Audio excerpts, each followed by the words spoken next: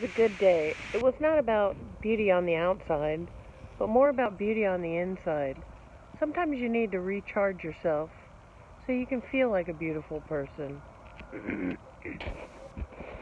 Overworking and doing too much for everyone around except yourself is not the best idea. You need to take care of yourself before you can take care of other people. So take some time out of your busy schedule and enjoy life. Life is too short to let it pass you by.